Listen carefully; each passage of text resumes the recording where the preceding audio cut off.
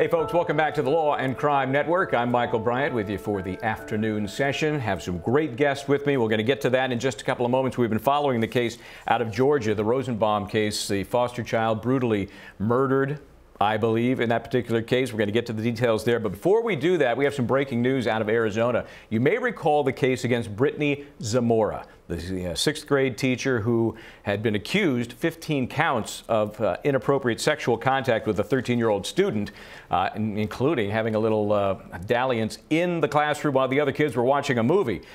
She pled to many fewer counts, but today was sentenced, and she could have been sentenced up to 30 years. So if you look at it that way, the 20-year sentence could be considered a bargain. The actual spread of potential years was really up beyond 40 or 50 if she had not taken a plea. Remember, this was a plea deal. This was not a jury conviction followed by a judicial sentencing. This was a plea deal, and the judge just had to kind of pick the numbers in the given range. So now she will be taken to prison. 20 years is the sentence. We're still trying to figure out exactly what that might mean in real years in Arizona. Maybe it's 10 before she's eligible for parole, maybe less. But that is the sentence. That is the conclusion of the Brittany Zamora case. Again, pleading guilty to the charges that led to that sentence. With me to talk about these things, I'm telling you, Judge Ashley Willcott, first of all, let me bring you in because this is, you know, I know you do juvenile cases, and 13 is probably on the border between juvenile and new adolescent, new teenager. What are your thoughts on this case, this sentence? Listen, so yes, it's a big sentence. It's a steep sentence. 20 years is a lot of years. I think the frustration of public is going to be, hey, if she got 20 years for basically raping a preteen, I'm just going to say it the way I call it the way I see it, is why aren't those who are convicted of crimes that involve killing someone not sentenced to that many years sometimes? So I think the message is, listen, this is how we're going to treat these type of perpetrators and sexual offenders, which is good. I agree with it. But I also think that now we have to look at, and other serious crimes also need to receive steep sentences. So, you know, we've been inundated most recently with all of these sexually based cases and defendants, and it's getting a little overwhelming sometimes. But this case, certainly she did not get what I would call an Epsteinian treatment in this matter. This may have swung the pendulum to the other end. Let me talk to, hey, Judge, my favorite judge out of Dallas. Judge, let me ask you, I'm inundated with judges today. I've got to be on my best behavior. Oh, he's going to join me in a minute? Okay, let me stick with my other judge. Hey, Judge, let me ask you, when we look at this case, the Zamora case, and some of the outrageous conduct, why do you think she decided to plead in this case when she clearly didn't get such a sweet deal? Right? I mean, it's not a sweet deal. Maybe she just didn't want to have the public humiliation of a trial. Maybe she finally somewhere found, she did say she was sorry. She did say she wanted counseling. So she may have had some type of remorse that said, hey, I'm going to go ahead and enter a plea because I did do this. But some of the facts that are especially disturbing, and I think the reason for a 20-year sentence is, again, the age of the victim, 13. Again, she had somebody stand as lookout, not somebody, another student, by the way, stand as lookout so she could have sex with this 13-year-old in a classroom. Those facts are particularly egregious. Yeah, you know, and if you listen to some of the details, yes, she had sex with the kid in the classroom while the others were watching a movie, and she wanted to do it more often. The lookout that they employed in the first case decided, you know, that maybe once is enough. I'm not going to get further involved in this. I mean, that's outrageous conduct. Then, when you listen to her, and hopefully we'll have some of her comments at the sentencing, we're working on getting that for you, she sounds like a little kid herself. So I'm sure, I'm no shrink, but I'm sure there's some psychological issues here that make her very immature and a predator in the weirdest way. Judge, what do you think? Oh, I completely agree with you. Predator is the best word to describe her. And keep in mind, I think all the listeners know this, but need to be reminded that, hey, 20 years does not mean she's going to be in jail for 20 years. We all know that there can be all kinds of hearings and parole hearings and motions, and she may not actually serve the 20. The biggest, most important thing is, number one, punish and deter, but number two, this woman needs some serious help and treatment while she's in jail. And if we needed to, kind of take something from this we can all learn from as parents, the parents of John Doe, the 13-year-old kid, found texts on his phone because they had one of those apps on there that kind of triggers an alert if certain words come up. And they kept saying baby, baby, baby, baby, baby. They pulled up these texts and boom, baby is the teacher. So, you know, for those of us who are concerned about that, this kind of software is incredible. And that's what led to the confrontation when the teacher actually called the father and said, whoops, I'm sorry. Was that the best move, Judge? Yeah. I don't know about that. Again, maybe she felt some kind of remorse, but congratulations to these parents for parenting and parenting effectively. I see a lot of cases where parents don't. Talk about a mama bear. She stepped right in as soon as she realized there was something amiss, and the father did too. So kudos for them catching this.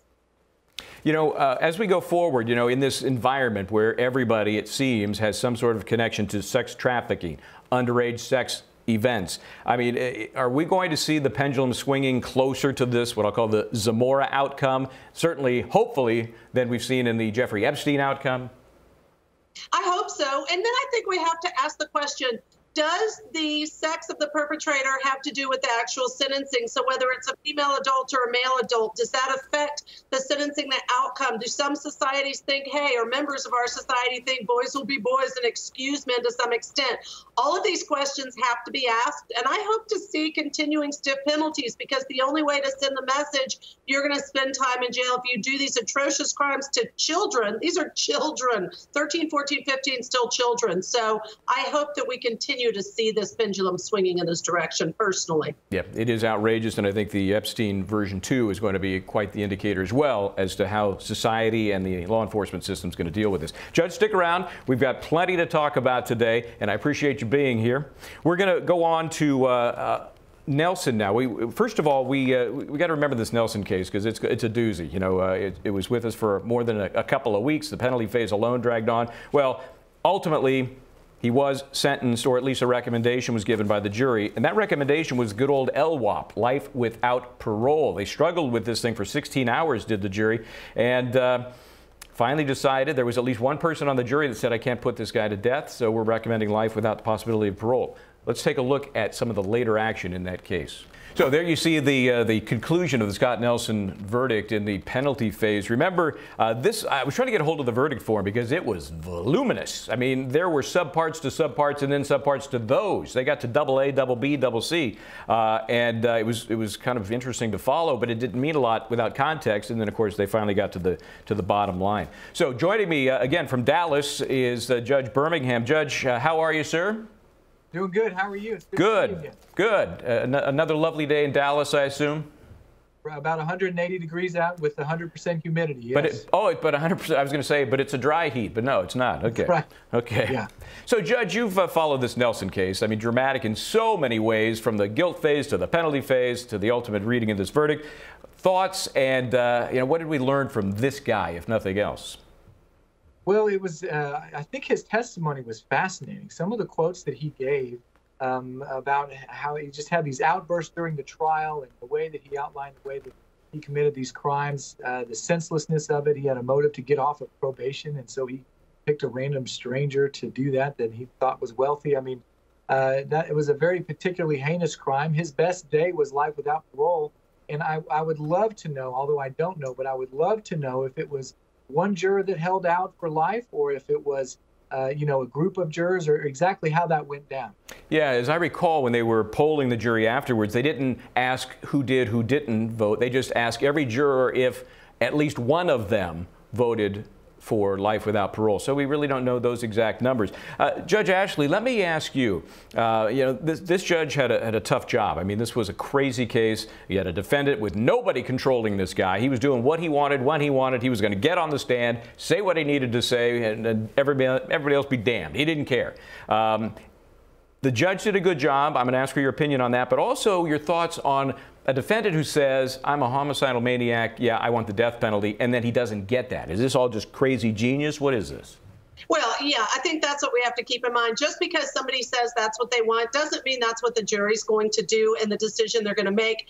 I think this jury did an outstanding job, and the jury verdict form showed this, that they took the law into account. They took the aggravating circumstances proven by the prosecution, and then they weighed all the mitigating factors, which is what they're supposed to do to balance it out to determine what sentence they recommend. They did a phenomenal job. The point is, defendant be damned. It doesn't matter if a defendant gets up there and says, I want the death penalty, I want to be killed. That's not the decision for the jury to base it on.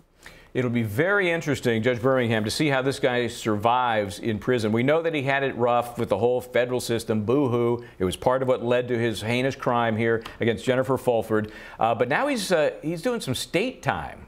Contrast the two for me. Well, hey, neither one is fun. Neither one has come-and-go privileges, but we saw this defense before in the Zacharias Moussaoui trial. Remember the 9/11 bomber? And he was, give me the death penalty. That's kind of the same deal, and it worked for him too. I've seen it used here in Texas, and it didn't work. So he'll be in federal prison, at state prison now for the rest of his life. Yeah, I covered that Moussaoui trial, and I recall that.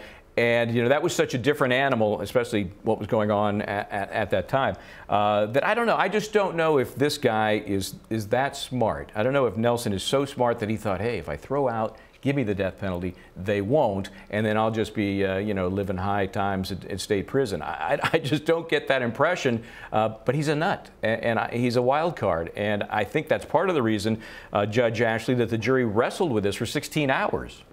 Absolutely, because he is a nut. He is a wild card. I think, too, that, it's hard to say the mitigating factors absolutely outweigh the aggravating factors. I think that they probably felt sympathetic to him for the fact that he had a messed up childhood. But guess what? Lots of people have messed up childhoods, and it doesn't mean that they're going to kill someone. So I think they took their job very seriously, as they should have, and deliberated for a very long time to make certain they took everything into account, and I commend any jury for doing that.